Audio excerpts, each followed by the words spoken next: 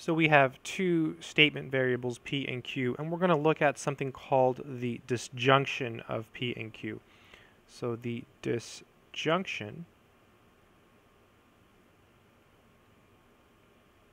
it's a fancy word, of P and Q.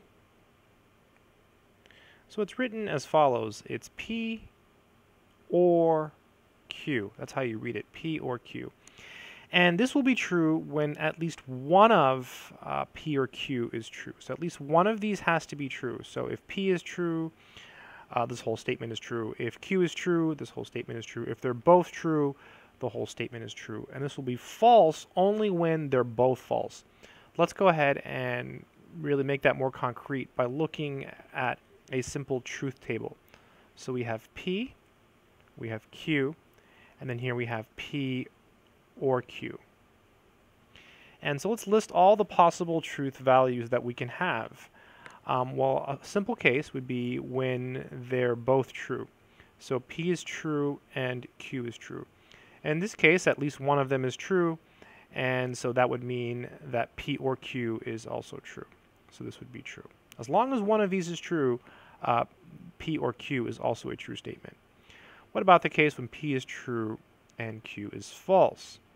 Well, same thing. P is true, so that satisfies the condition that at least one of these is true. Therefore, P or Q is true. And another case would be when P is false and Q is true.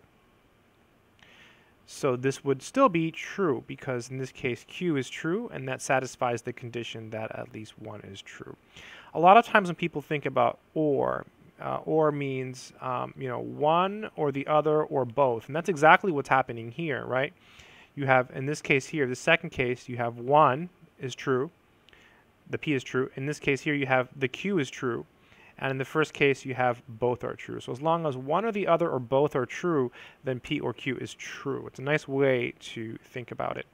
And the last case is when they're both false, and this is the only case that the disjunction will be false. In this case, P or Q is false. Let me go ahead and draw my little lines here to make it look like a better truth table.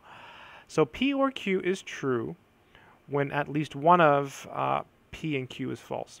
So again, it's true if P is true, if Q is true, or if they're both true, then this entire statement is true. The only time it's false is when they're both false. I hope this video has been helpful.